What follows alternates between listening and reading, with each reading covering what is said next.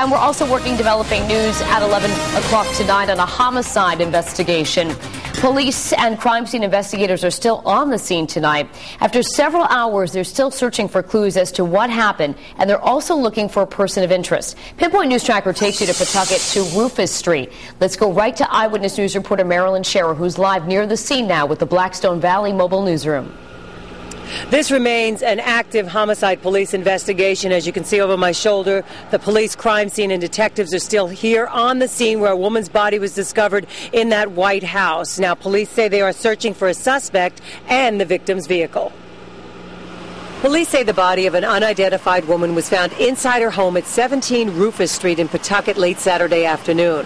Police are releasing few details and piecing together a timeline of exactly what happened. Police say the victim was discovered by a relative around 4 p.m. We got a call from a relative of a victim there who indicated that she found the body of her relative who was in fact deceased. While police are not saying how the woman was killed, there are reports she was stabbed to death.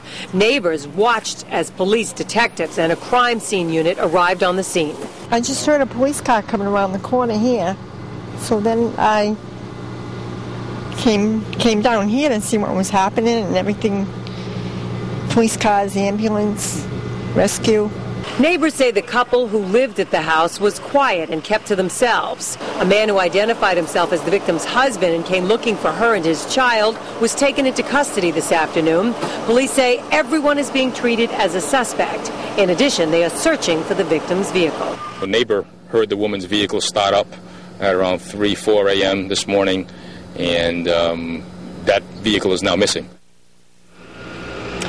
The victim's missing car is a 2003 white Cadillac Escalade with Rhode Island plate number T as in Tom, O as in Ocean, 741. Anyone with information is asked to call Pawtucket Police. Back live now, police say that the woman's child is fine. It is unknown whether or not the child was in the home at the time of the incident. That is the very latest. Reporting live with the Blackstone Valley Mobile Newsroom, Marilyn Scherer, Eyewitness News.